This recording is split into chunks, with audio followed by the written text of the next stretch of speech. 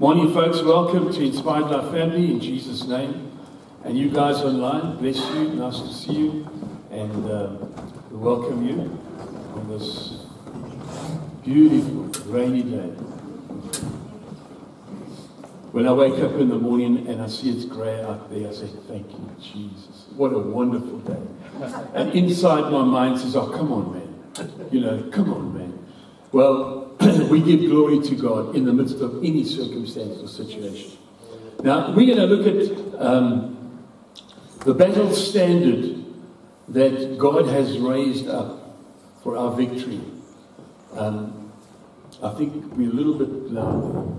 I don't want to shout at the people. It's number 2. Just okay. You can still hear me. All right. The battle standard of victory. And God has ordained a battle standard for each one of us in our lives. And if we don't take up the standard, the battle standard of God, it's not His fault that things don't go right in our lives. Now, if we look at Isaiah 59, it says, God says to the people, behold, the Lord's hand is not shortened. Okay? That it cannot save, neither is His ear heavy, that He cannot hear. Now, Israel was asking the question, but Lord, can't you save us? Can't you do something? Is your arm shortened on our behalf? Don't you have the power anymore to do anything on our behalf? You know, many times we face situations and we think now, Lord, where are you in this? When are you going to come and help me? When are you going to help me through this thing? Is your arm shortened? Is your ear heavy that it won't hear my cries and my call? Now, God answers them this question and He says to them, why? He says, but your iniquities have separated between you and your God, and your sins have hid His face from you, that He will not hear. So Israel was asking all these questions. Well, Lord, can't you just come through for us in the circumstance? And God says, no. Because you have been separated. You have separated yourself. Your iniquities have separated between you and your God. You see, people, we spoke last week about the doctrine of Balaam. And one of the things is you're under grace, so there is no sin. Your past, present, and future sins are all forgiven. Don't worry about it. Let me tell you something. That's very dangerous doctrine. Very dangerous doctrine. Okay? And people preach that kind of stuff because they have ulterior motives in their own hearts. And there's a scripture that God says, I will give you prophets according to the idols of your heart. So in other words, you'll sit and listen, and you'll think, yeah, I like that, because you know why? It agrees with the idol of the heart. And you think, oh, it's of God. We need to discern by the Spirit. So Israel was not being helped by God because of their sin. It is separated. And our sin will separate us, even as believers in Jesus Christ, separate us from the blessing of God.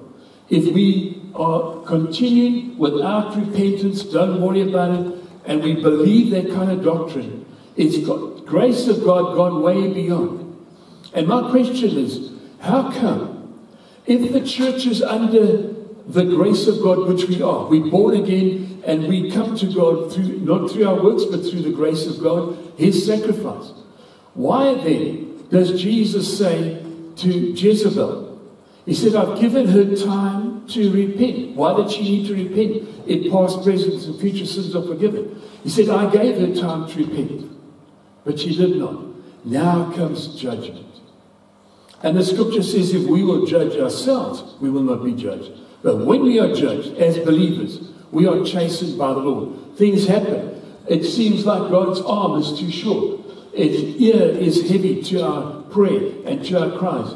So God has hidden His face from Israel.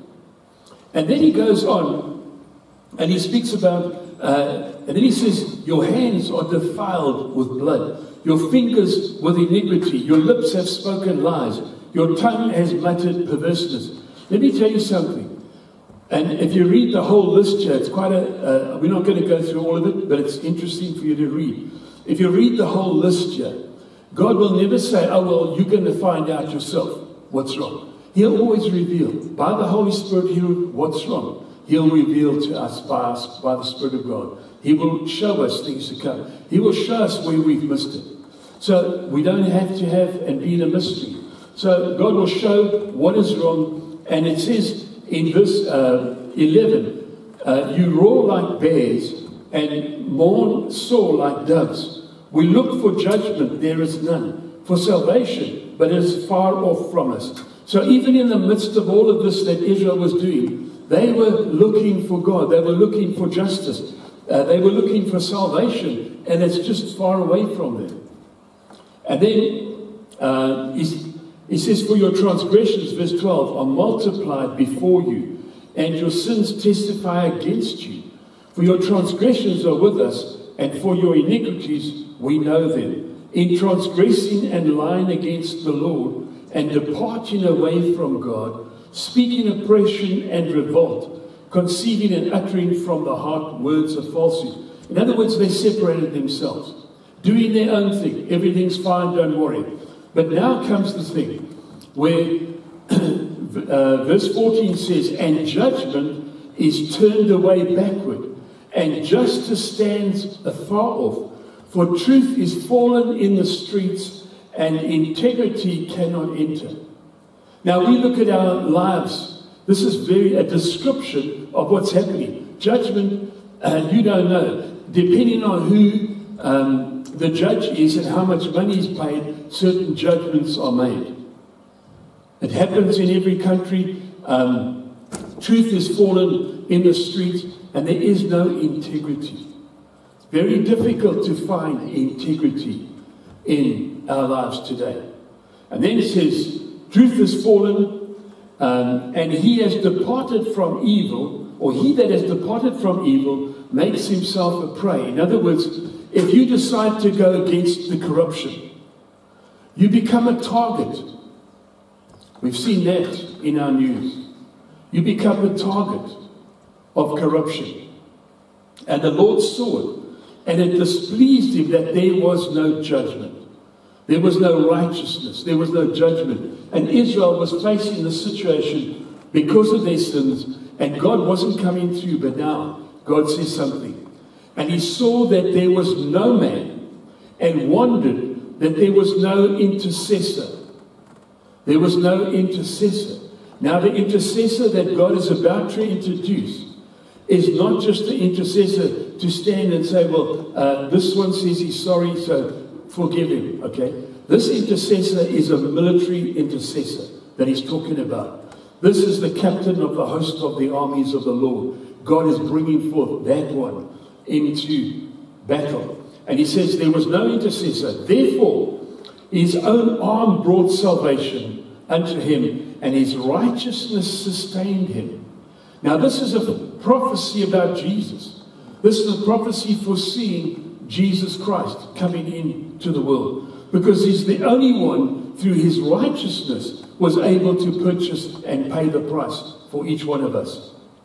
And then it says he got his battle dress on. Now if you were in the military, you'd find the battle dress. Remember what the battle dress looks like? Hermanus, did you remember? Yeah, that's what it's supposed to be. Our battle dress was our nice beret and nice smart clothes and nice polished shoes. That's not battle dress. And that's what some people think. They have the outward appearance that, oh, they're fine, everything's doing well. The battle dress is battle dress for war, to do warfare. And that's what he says here. He put on righteousness as a breastplate. Doesn't that sound something familiar? Ephesians chapter 6. So he's putting on the armor of God. He's not just walking there, okay, casual. Okay, too many times we are so casual about facing the enemy, and he just laughs. Because he says, you're not ready. You're not even got your battle dress on. I remember having this dream. It stirred me, and I was so uneasy about it. I went into battle with all the style duck and all I goed, and I had no boots on. That was something terrible. That was something terrible. I thought, no, bare feet out in the back, and you cannot do that. Okay? And I believe it's what God was saying. Are you prepared? Fully clothed, fully prepared for battle. Because we wrestle not against flesh and blood, but we wrestle against principalities and powers and the rulers of darkness of this age. Therefore, put on the whole armor of God. This is the armor that Jesus put on. And as a breastplate of righteousness and a helmet of salvation upon his head, and he put on the garments of vengeance for clothing, and was clad with zeal as a cloak. He had a divine purpose. He was not going to be merciful to the enemy. He has vengeance. And there's one of the things that in Isaiah talks about, his vengeance, the vengeance in his heart sustained him. In other words, when he went to the cross, there's two things. For the joy set before, and the vengeance that he will destroy the works of darkness. And eventually, when he comes back, he will destroy the nations and trample them underfoot. That was in his heart. So he was fully clothed, fully ready. And then it says, according to their deeds, according he will repay, fury to his adversaries, recompense to his enemies, to the islands he will repay recompense. So shall they fear the name of the Lord. The greatest name is the name of Jesus Christ. Every knee shall bow and every tongue shall confess that Jesus Christ is Lord, to the glory of God the Father. The most powerful name, and he's given us authority to use that name against the forces of darkness, against everything that we face. And then he says, so shall they fear the name of the Lord from the west, and his glory from the rising of the sun. When the enemy shall come in like a flood, the Spirit of the Lord will raise up a standard against him. So when the enemy comes in like a flood,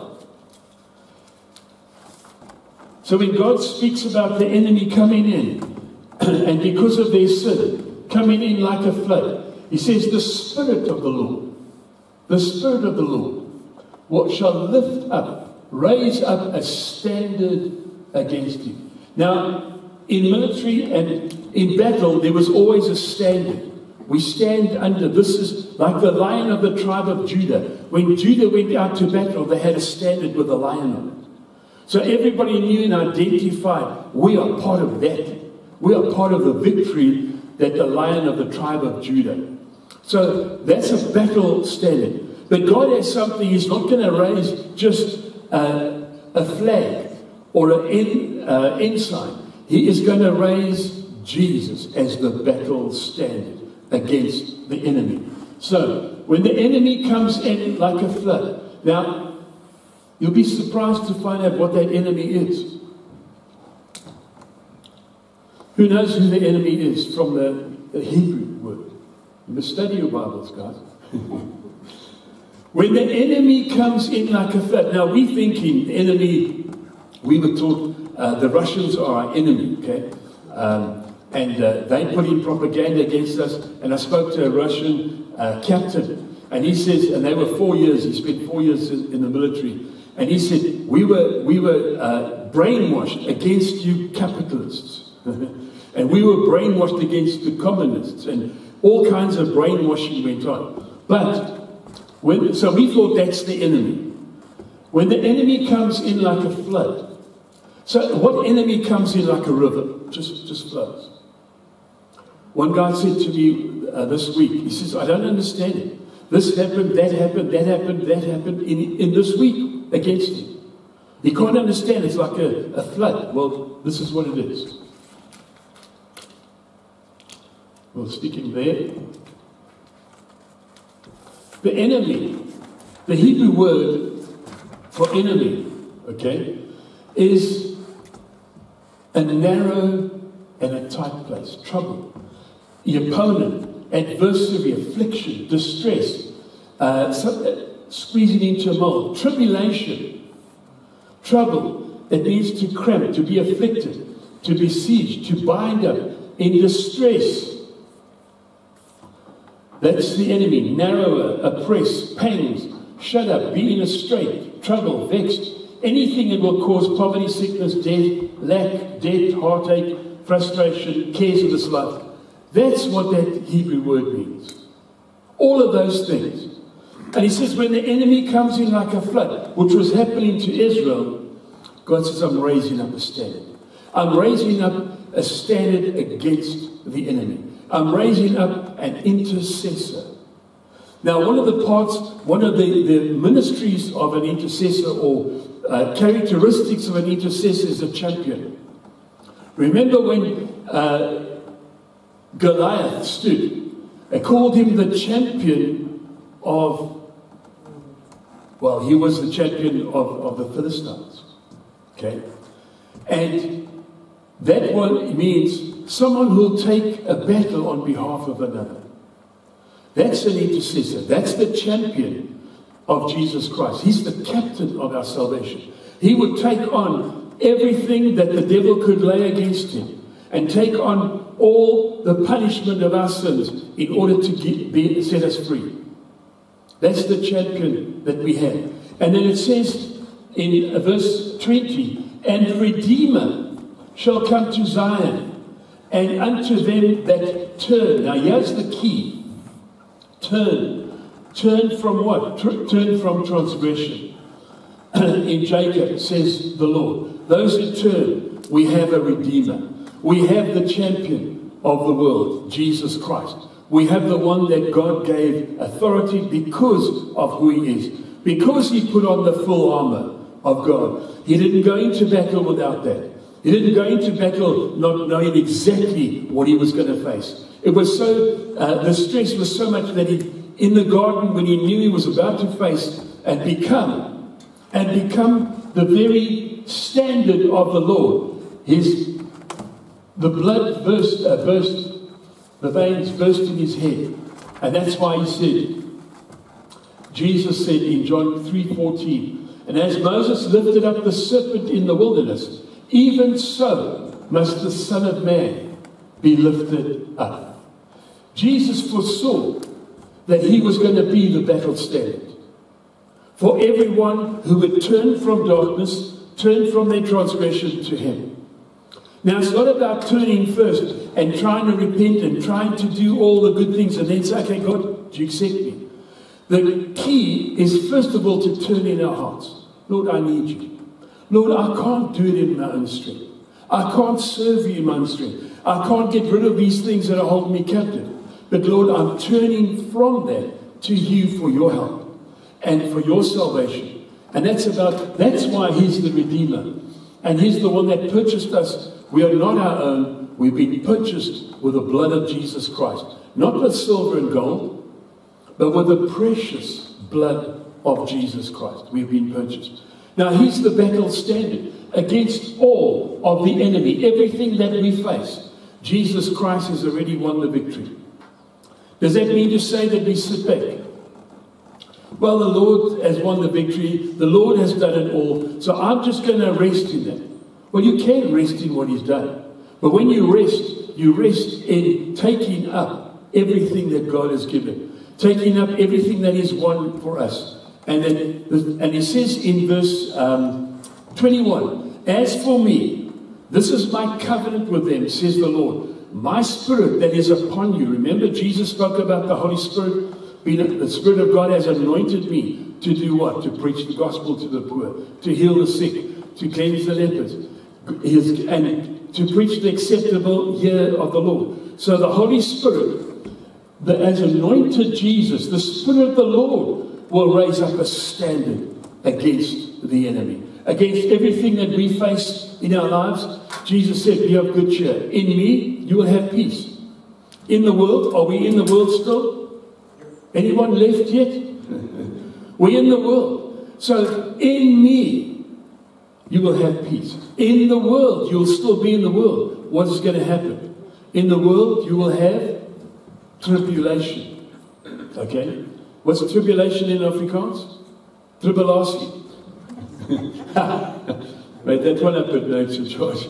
Got no idea what it is. What is tribulation? Drama. Drama, yeah, okay, I like that. Gemors. We'll face all of that. But we have someone, he is the captain of the host of the armies of the Lord. In him we have the victory. Paul said, in everything, God has caused me to triumph over all. So that if you look at Paul's life, I mean, his lists of things that he faced, God help us that we ever faced that. What he faced. And he said, God has delivered me out of all of these tribulations. And that's why I could rejoice.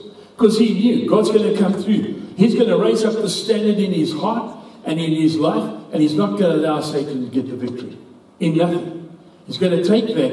And he says, I glory in tribulation. Anyone done that? Not easy, but that's the key of what God has given to us. We've been ransomed. He paid the full ransom price for us to purchase us out of darkness into his marvelous light. And Hebrews 2 verse 14 says, for as much as the children are partakers of flesh and blood, it says, like he also likewise took part of the same, that through death he might destroy him that had the power of death. Through death. You kind of think that I know there's a few pictures that they on the internet about Jesus arm wrestling with Satan. No.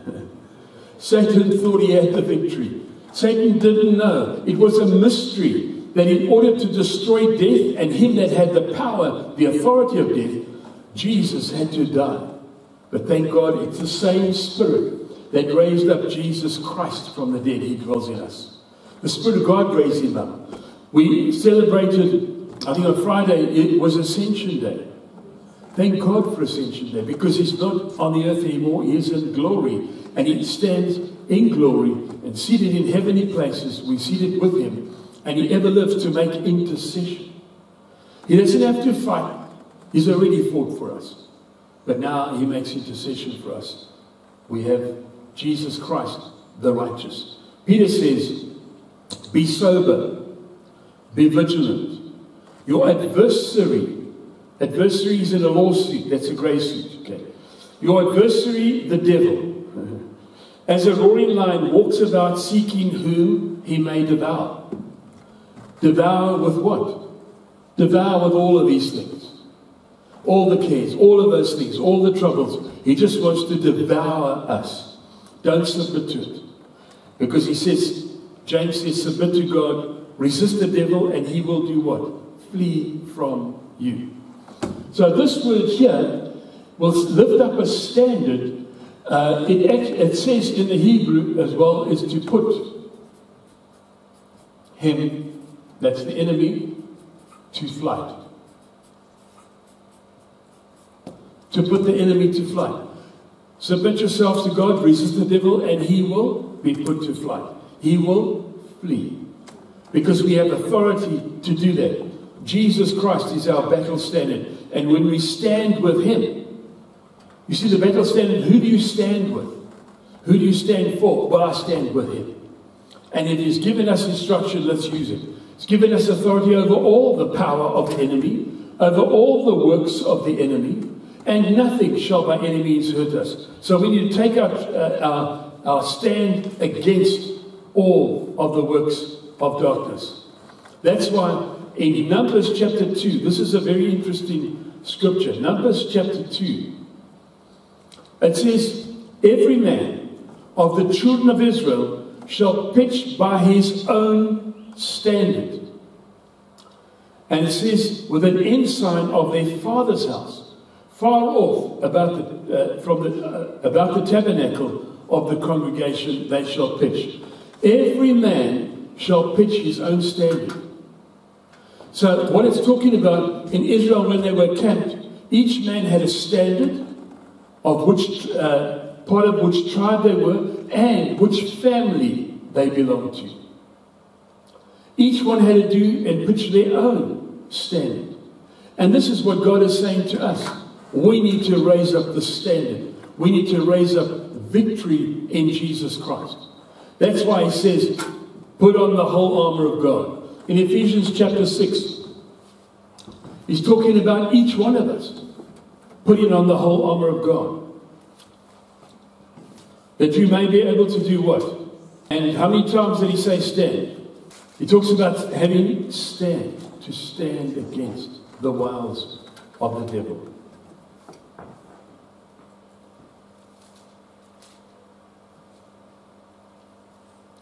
Finally, verse 10.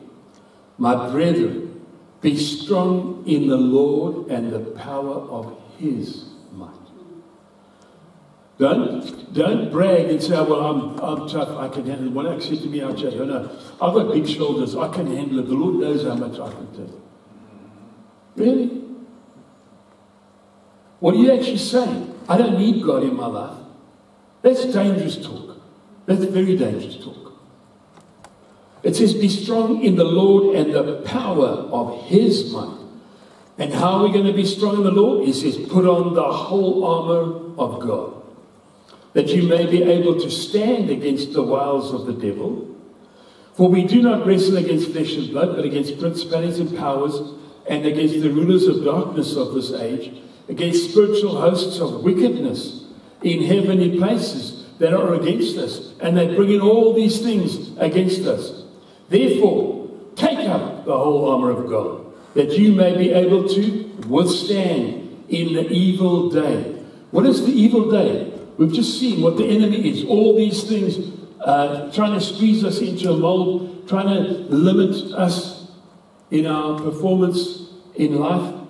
God wants us to be free, to take the stand and withstand in the evil day.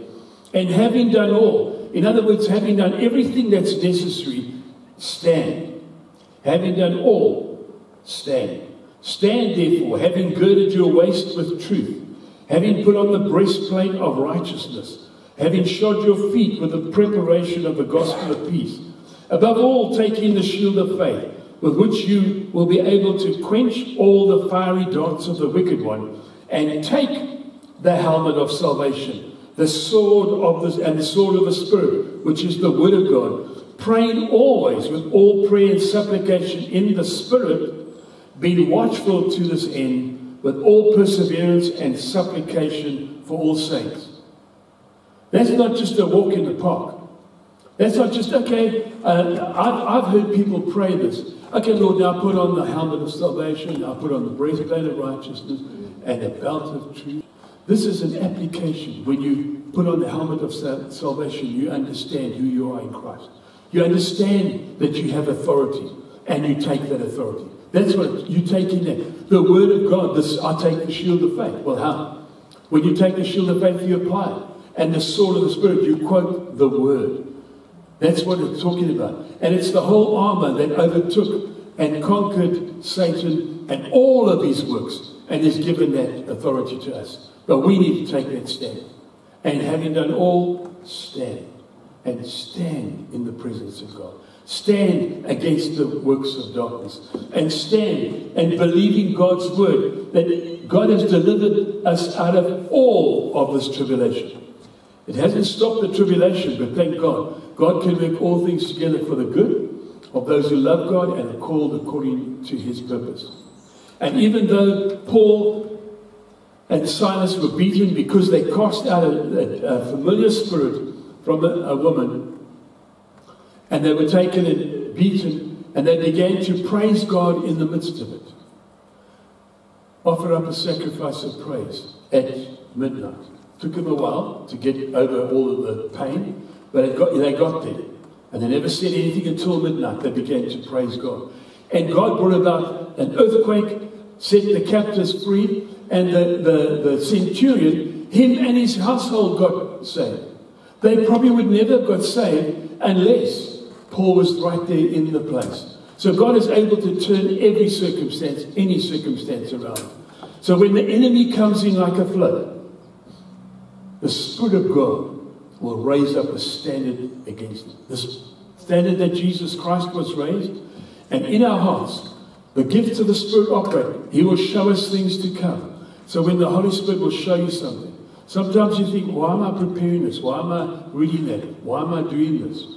Very often you may find that later on, you actually need everything that you do. You get an unction to study something or scriptures to put, and you get that unction, study it, because that's part of the shield against all the works of darkness, against the enemy. So when the enemy comes in like a flood, God's Spirit will raise up a standard against him. The Word of God, the power of Jesus Christ, He's won the victory for us. He's ascended to glory. Thank God He was raised up by the power of God. God is raising up His people to be strong in the Lord, to take up the shield of faith, take up the armor of God, put on the whole armor of God, that you may be able to withstand in the evil day, that you don't buckle under it. Thank God, and He works all things together for the good, because we love God and are called according to His purpose. Amen. He'll give us a master strategy in many, many cases, what to do. And it's a strategy that He gives. Follow it. He knows the things to come. He knows what's happening. Give us wisdom, Father, in everything we set our hand to. Wisdom in everything that we face. And for our families, that we can stand and intercede, stand in the gap on behalf of them.